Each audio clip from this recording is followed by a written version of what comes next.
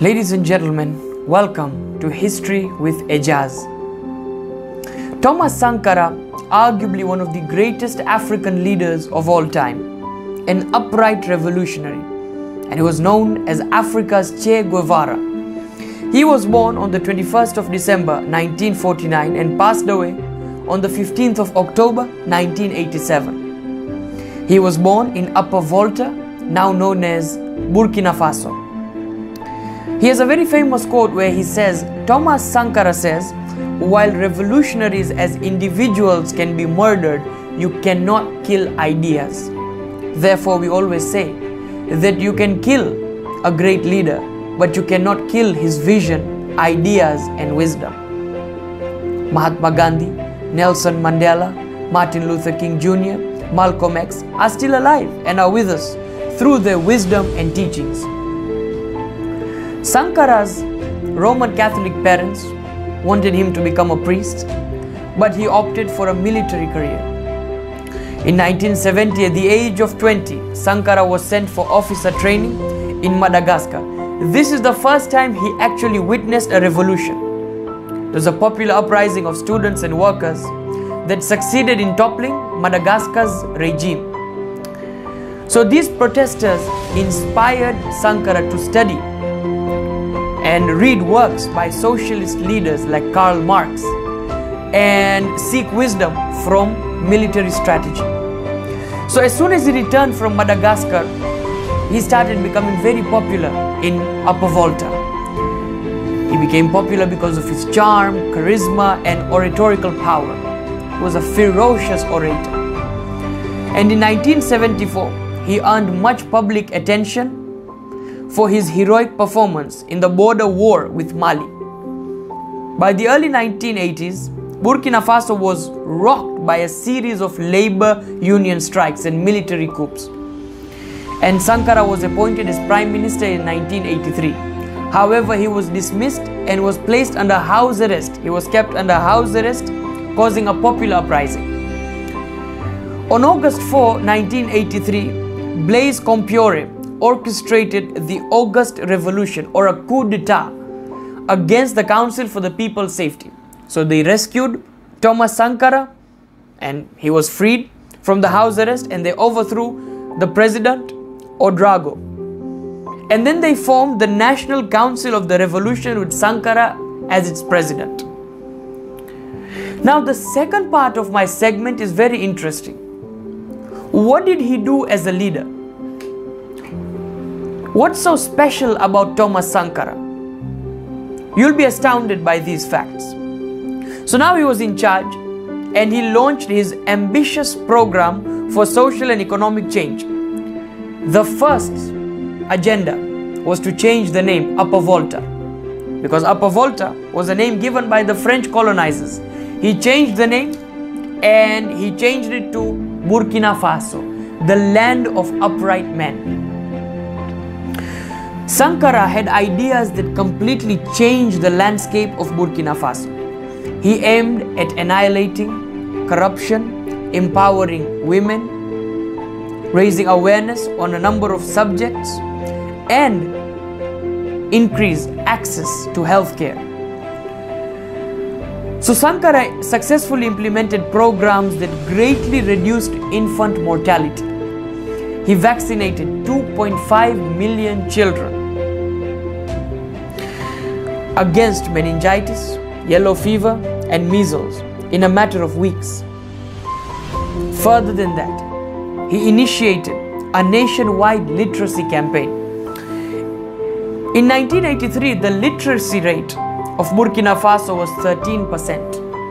In 1987, the literacy rate rose by 60%, becoming 73%. Imagine, 13% to 73%. It was a massive rise in education. On the environmental front, in terms of taking care of the ecology, in the first year of his presidency, 10 million trees were planted in an effort to combat desertification. Today we see a number of activists fighting for the environment, raising awareness in regards to our ecology. activists such as Greta Thunberg and a number of world leaders as well have taken the issue of climate change into consideration, such as the Prime Minister of Canada, Justin Trudeau, Emmanuel Macron, etc. But this man, Thomas Sankara, in the 1980s, he says we must look after our ecology, we must preserve our environment. Furthermore, he was ahead of his time. How? Empowering women. He appointed females to high governmental positions, encouraged them to work, recruited them into the military. Furthermore, there were a number of discriminatory laws against women, such as female genital mutilation. Removed it. He also outlawed forced marriages.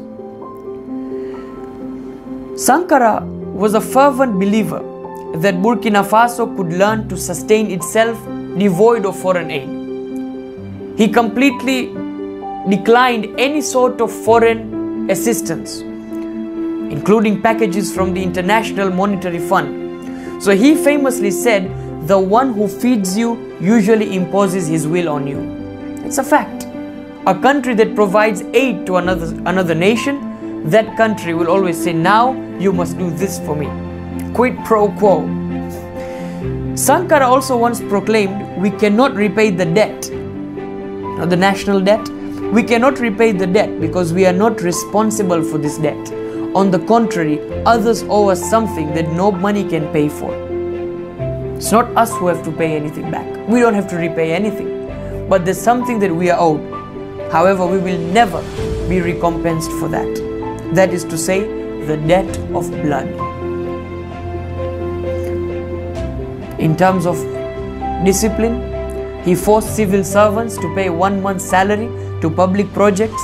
He reduced their salary. He reduced his own salary and forbade the purchase of first-class airline tickets. Does this remind you of anyone?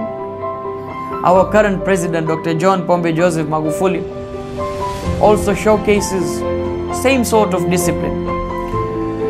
So he was once asked, "Why don't you want your portraits hung in public places?" He had a policy whereby he stated that, "I do not want my portraits in public places." So he was asked, what was the reason behind this particular policy? He said, "There are 7 million Thomas Sankaras. That means we are all equal. Yes, I am your leader. However, I am here to serve you." Not only that, Sankara also holds the record of perhaps one of the few leaders who actually composed the national anthem, and he is the one who came up with the tune. Therefore, he wrote the national anthem and also gave it its tune. I do not know if there are any other world leaders who may have done this. Perhaps you can let me know in the comments below.